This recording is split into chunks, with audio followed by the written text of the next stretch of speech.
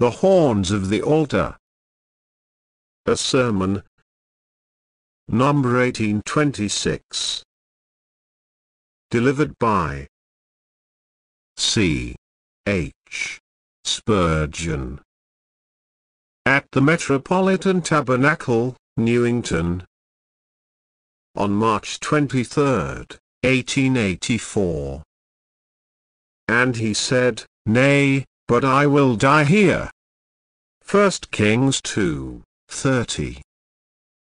We must tell you the story. Solomon was to be the king after David, but his elder brother, Adonijah, was preferred by Job, the captain of the host, and by Abiathar, the priest, and, therefore, they got together, and tried to steal a march upon dying David, and set up Adonijah.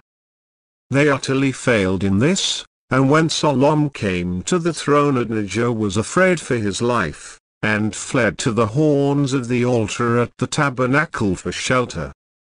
Solomon permitted him to find sanctuary there, and forgave him his offense, and said that if he proved himself a worthy man he should live without further molestation. But very soon he began plotting again, and sought to undermine Solomon now that their venerable father was dead. It became therefore necessary, especially according to Oriental ideas, for Solomon to strike a heavy blow, and he determined to begin with Job, the bottom of all the mischief, who, though he had not followed after Absalom in David's time, was now following after Adonijah. No sooner had the king determined upon this, than Job, conscience-stricken, began to look to himself and fly. Read the 28th verse. Then tidings came to Job, for Job had turned after Adonijah, though he turned not after Absalom. And Job fled unto the tabernacle of the Lord, and caught hold on the horns of the altar. I suppose that he thought that, as Adonijah had done this successfully before, Job might repeat it, and have some hope for his life. Of course, he had no right to enter into the holy place, and lay hold on the horns of the altar, but being driven to desperation, he knew not what else to do. He was a man of hoary head, who had 30 or more years before committed 2 atrocious murders, and now they came home to him. He did not know where to fly except he fled to the horns of an altar, which he had very seldom approached before. As far as we can judge, he had shown little respect to religion during his lifetime. He was a rough man of war, and cared little enough about God, or the tabernacle, or the priests, or the altar, but when he was in danger, he fled to that which he had avoided, and sought to make a refuge of that which he had neglected. He was not the only man that had done the same. Perhaps there are some here who before long will be trying to escape from impending woe by like means. Now, I want you to notice that when Job fled to the tabernacle of the Lord, and took hold of the horns of the altar, it was of no use to him. And it was told King Solomon that Job was fled unto the tabernacle of the Lord, and, behold, he is by the altar.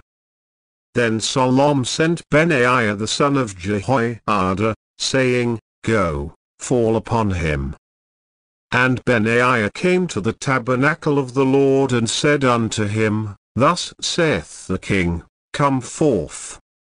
And he said, Nay, but I will die here. And Benaiah brought the king word again, saying, Thus saith Job, and thus he answered me. And the king said unto him, Do as he hath said, and fall upon him, and bury him, that thou mayest take away the innocent blood, which Job shed, from me, and from the house of my father.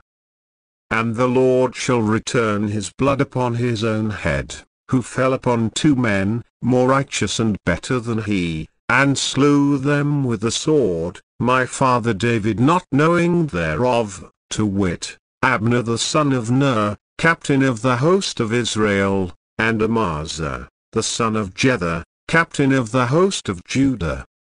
Their blood shall therefore return upon the head of Job. So Benaiah the son of Jehoiada went up, and fell upon him, and slew him, and he was buried in his own house in the wilderness. I have 2 lessons I am anxious to teach at this time. The first is derived from the fact that Job found no benefit of sanctuary even though he laid hold of the horns of the altar of God's house, from which I gather this lesson, that outward ordinances will avail nothing. Before the living God, who is greater and wiser than Solomon, it will be of no avail to any man to lay hold upon the horns of the altar. But, secondly, there is an altar, a spiritual altar, whereof if a man do but lay hold upon the horns, and say, Nay, but I will die here, he shall never die, but he shall be safe against the sword of justice forever, for the Lord has appointed an altar in the person of his own dear Son, Jesus Christ, where there shall be shelter for the very vilest of sinners if they do but come and lay hold thereon. To begin, then, first, outward ordinances avail not. The laying hold upon the literal horns of an altar, which can be handled, availed not Job. There are many, oh, how many still, that are hoping to be saved, because they lay hold, as they think, upon the horns of the sacraments. Men of unhallowed life, nevertheless, come to the sacramental table, looking for a blessing. Do they not know that they pollute it? Do they not know that they are committing a high sin, and a great misdemeanor against God, by coming amongst his people, where they have no right to be? And yet they think that by committing this atrocity they are securing to themselves safety. How common it is to find in this city, when an irreligious man is dying, that someone will say, Oh, he is all right, for a clergyman has been, and given him the sacrament. I often marvel how men calling themselves the servants of God can dare thus to profane the ordinance of the Lord. Did he ever intend the blessed memorial of the Lord's Supper to be a kind of superstitious vialicum, a something upon which ungodly men may depend in their last hour, as if it could put away sin?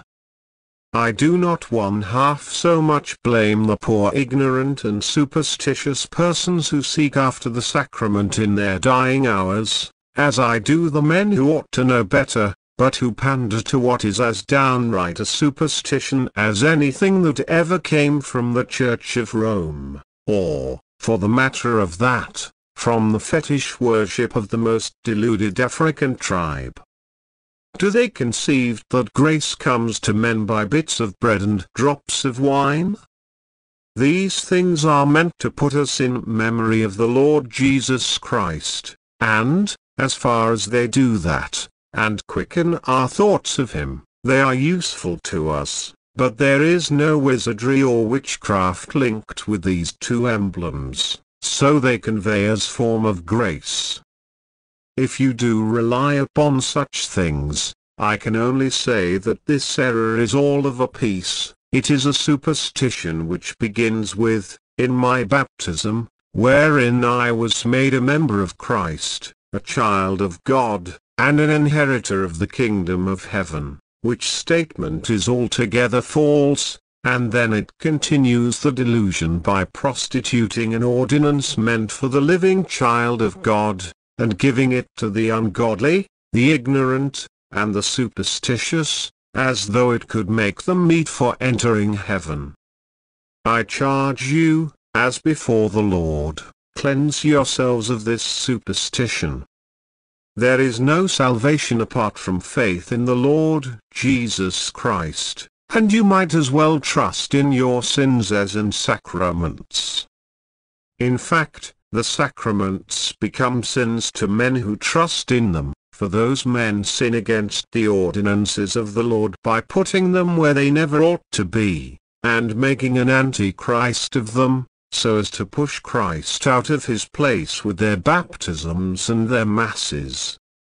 If you died with the sacramental bread in your mouths, ye will lost unless your faith is in the Lord Jesus Christ alone. Your hands, which are superstitiously laid upon the altar's horns, might as well be placed upon your weapons of rebellion. Outward emblems can do you no good whatsoever if you remain unspiritual. Without faith in Christ, even the ordinances of God become things to condemn you. If ye eat and drink unworthily, ye eat and drink condemnation to yourselves, not discerning the Lord's body. And, if this be true, how dare any unconverted, unbelieving man put his trust in the outward ordinance of which he has no right to partake? There are others who put their trust in religious observances of sundry kinds. Their visible altar horn is something which they believe to be very proper and right, and which, indeed, may be so if wisely used, for the thing is good if used lawfully, but it will be their ruin if it be put out of its own place. For instance, there are, doubtless, some who think that they are all right because they frequent sermons. They delight to be found hearing the gospel. Now, in this you do well, for faith cometh by hearing, and hearing by the word of God. But, if you suppose that the mere hearing of a sermon with the outward ear can save you, you suppose what is untrue, and you build the house of your hope on sand. Oh, sir, I have sat to hear the true gospel of our Lord Jesus Christ these many years.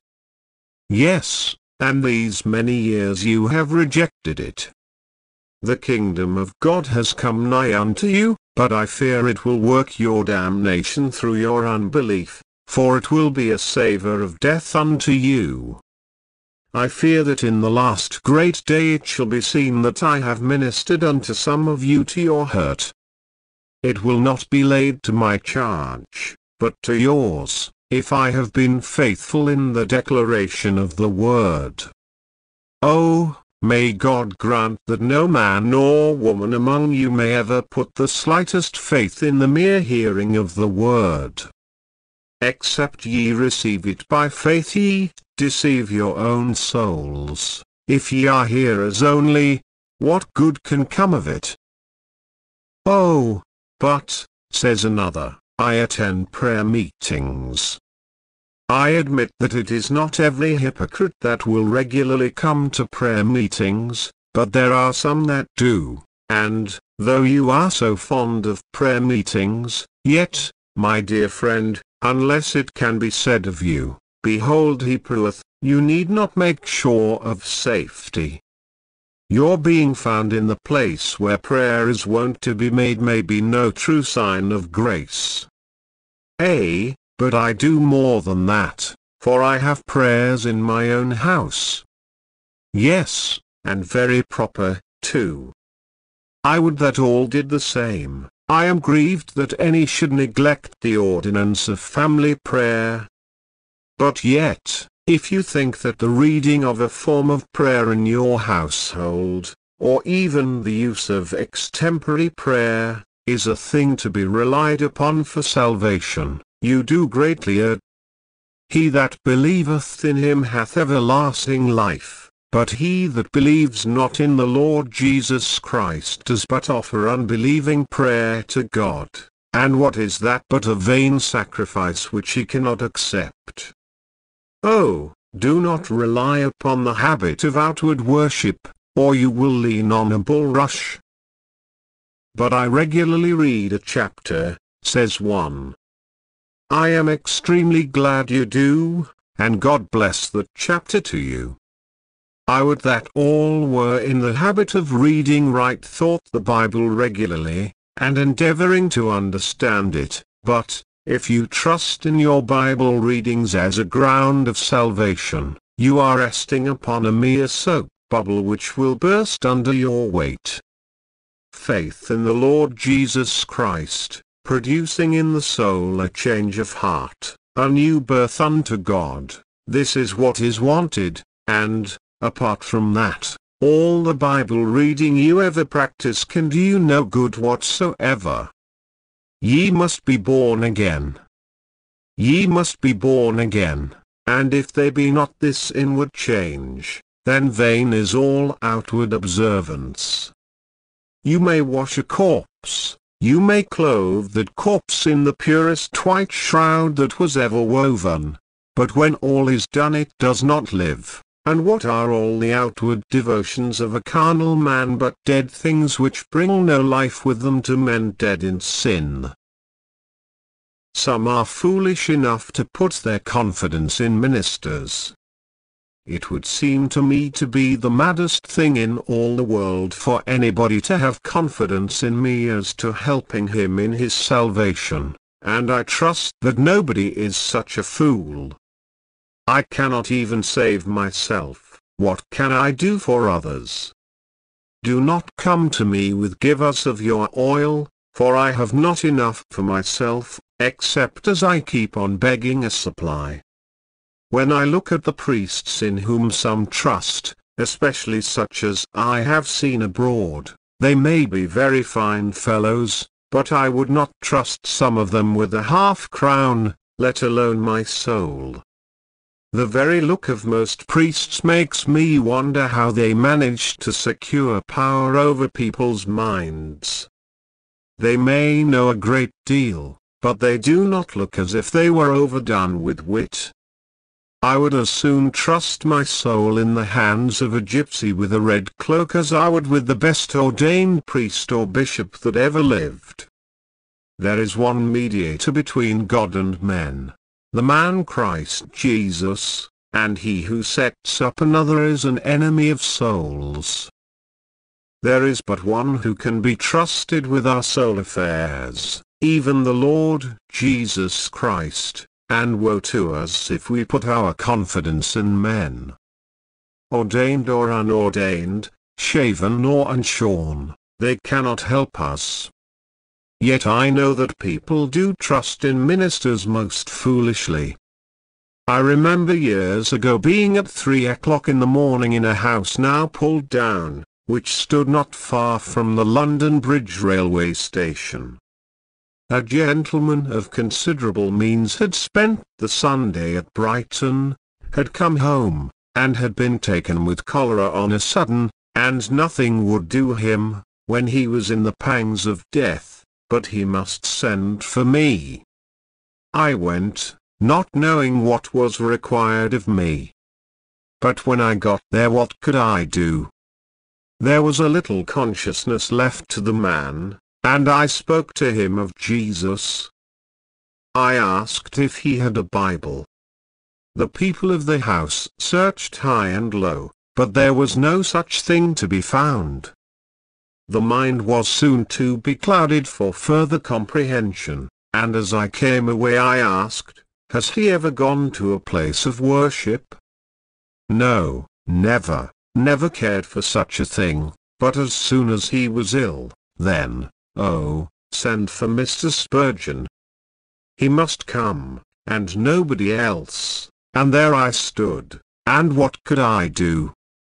There died in the city of London, not long ago, a tradesman of much wealth, and when he came to die, though I had never seen the man in my life before, he importunately asked for me.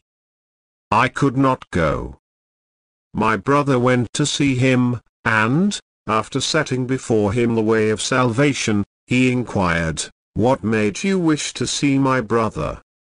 "Well," he said, "you know, whenever I have a doctor I always like to get the best, and when I employ lawyer I like a man who is high in the profession. Money is no object. I want the best possible help. Army. I shuddered at being so regarded. The best help he could get. That best is nothing, less than nothing, and vanity. What can we do for you, dear hearts, if you will not have our Saviour? We can stand and weep over you, and break our hearts to think that you reject him, but what can we do? Oh, if we could let you into heaven, if we could renew your hearts, how joyfully would we perform the miracle, but we claim no such power, no such influence. Go you to Christ, and lay hold upon the true altar horn, but do not be so foolish as to put confidence in us or in any other ministers. Ah, well, says one, I am free of that. I am a professor of religion, and have been a member of a church now these 20 years. You may be a member of a church 50 years, but you will be damned at last unless you are a member of Christ. It matters not though you are a church officer, a deacon, an elder, a pastor, a bishop, or even Archbishop of Canterbury, or an apostle, you will perish as surely as Judas, who betrayed his master with a kiss, unless your heart is right with God. I pray you, put no confidence in your profession. Unless you have Christ in your heart, a profession is but a painted pageantry for a soul to go to hell in. As a corpse is drawn to the grave by horses adorned with nodding plumes, so may you find in an outward profession a pompous way of being lost. God save us from that. No, says one, but I do not trust in mere profession. I have great reliance upon orthodoxy. I will have sound doctrine. That is right, friend, I would have all men value the truth. My confidence is in my sound doctrine. That is not mine, friend, and I hope that it will not be yours long, for many lost souls have firmly believed orthodox doctrine. In fact, I question whether anyone is more orthodox than the devil, for the devils believe and tremble. Satan is no skeptic, he has too much knowledge for that. Devils believe and tremble, and yet they are devils still. Put no confidence in the mere fact that you hold to an orthodox faith, for a dead orthodoxy soon corrupts.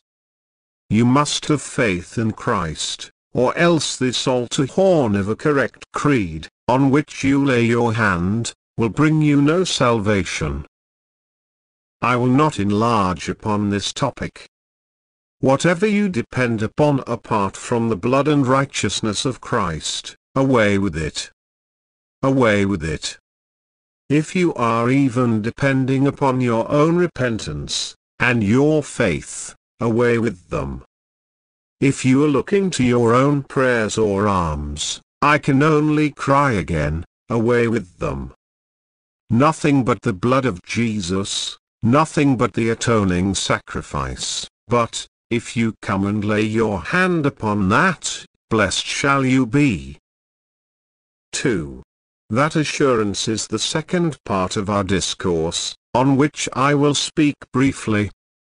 Coming to the spiritual altar, and laying our hand upon it, will save us. Now, notice first, the act itself. Job came within the tabernacle. So, poor soul, come and hide yourself in Christ.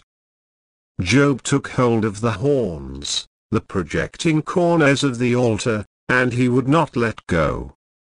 Come, trembling sinners, and take hold on Christ Jesus. My faith doth lay her hand on that dear head of thine. while like a penitent I stand, and there confess my sin. Lean with your hand of faith upon your Lord, and say, "This Christ is mine. I accept it as the gift of God to me, unworthy though I be." When that is done, a fierce demand may be made upon you. The enemy will probably cry, "Come forth! Come forth!" The self-righteous will say, "What right has a sinner as you to trust Christ? Come forth!" Mind you say to them, "Nay, but I will die here." Your sins and your guilty conscience will cry to you, "Come forth! Come forth!" You must not lay hold of Christ.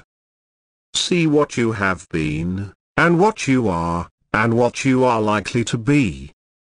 Answer to these voices, "Nay, but I will die here. I will never give up my hold of Christ." Satan will come, and he will howl out, "Come forth! What right have you with the Lord Jesus Christ? You cannot think that he came to save such a lost one as you are." Do not listen to him. As often as he howls at you, only say to yourself, "Nay, but I will die here." I pray God that every sinner here may be brought to this desperate resolve: if I perish, I will perish trusting in the blood and righteousness of Jesus Christ. If I must die, I will die here. For certain, we shall die anywhere else. If we trust in any but Jesus, we must perish. Other foundation can no man lay than that is laid. Without shedding of blood there is no remission of sin. He that believeth on him is not condemned, but he that believeth not, whatever else he trusts to, is condemned already, because he hath not believed in the name of the only begotten Son of God. Make, then, this desperate resolve: if I must die, here will I die. Here at the cross I bide. To whom or whither should I fly? Where else can I confide? Say to all those who call you away, "Nay, but I will die here," for nobody ever did perish trusting in Jesus. There has not been through all these centuries a single instance of a soul being cast away that came all guilty and hell deserving, and took Christ to be its salvation. If you perish, you will then be the first that perished with his hand laid upon Christ. His love and power can never fail a sinner's confidence. Wherefore, may God the Holy Spirit lead you to resolve: if I must die, I will die here. Listen to me, soul, whoever thou mayest be out of the crowd, man or women, whatever thy life may have been, even though it should have been that of a harlot or a thief, a drunkard or a profligate, if thou wilt now believe in the Lord Jesus Christ, thou shalt be saved, for, if not, then God himself will have missed his greatest design. What did he give Jesus for but to save sinners? What did he lay sin upon Jesus for, but that he might take it off the sinner, and let him go free, and be pardoned? If, then, Christ fails, God's grandest expedient has broken down. That method by which the Lord resolved to show what his almighty grace can do has proved to be a failure if a believing sinner is not saved. Dost thou think that such a thing can ever be? It is blasphemy to think that Jehovah can be defeated. He that believes in Christ shall be saved, nay, he is saved. If thou art not saved believing in Christ, then Christ himself is dishonored. Oh, let them once know, down in the dark abode of fallen spirits, that a man has trusted in Christ and yet has not been saved, I tell you that they will make such exultation over Christ as Philistia made over Samson when his eyes were put out. They would feel that they had defeated the Prince of Glory. They would trample on his blood, and ridicule his claim to be the Savior of men. If any soul can truly say hereafter, I went to Christ, and he refused me, then Christ does not speak the truth when he says, Him that cometh to me I will in no wise cast out. Then he has changed his nature, forgone his word, and forsworn himself. But that also can never be. Wherefore, dear heart, cling to Jesus, and say still, If I die, I will die here. Moreover, if thou canst perish trusting in Christ, thou wilt discourage all the saints of God, for if Christ can break his promise to one, then why not to another? If one promise fails, why not all the promises? If the blood has lost its power, how can any of us ever hope to enter heaven? I say it will breed great discouragement in the hearts of all people if this be true, for what a wet blanket would he thrown over all thy fellow sinners. If they are coming to Christ, they will start back, and say, What is the good of it? Here is one that came to Jesus, and he did not save him. He trusted in the precious blood, and yet his sin was laid to his charge. If one fails, why not the rest? I must give up preaching the gospel when once I hear of a man trusting Jesus and not being saved, for I should be afraid to speak with boldness, as I now do. If one poor soul that puts his trust in Christ should be cast away, it would spoil heaven itself. What security is there for glorified spirits that their splendors shall endure except the promise of a faithful, covenant-keeping God? If, then, looking down from their celestial seats, they behold the great Father breaking his promise, and the Son of God unable to save those for whom he died, then will they say, We will lay our harps aside, and put our palms away, for we, too, after all, may perish. See, then, O man, heaven and earth, God and his Christ, as to their credit and their glory, do stand and fall with the salvation of every believing sinner. If I were in your stead tonight, I think that I should bless God to have this matter put so plainly to me.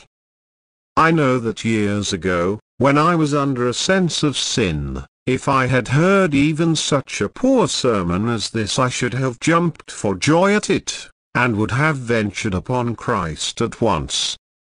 Come, poor soul, come at once. You have heard the gospel long enough. Now obey it. You have heard about Christ long enough, now trust in him. You have been invited and entreated, and pleaded with, now yield to his grace. Yield to joy and peace by trusting in him who will give you both of these as soon as you have rested in him. Look, sinner, look. A look out of thyself will save thee.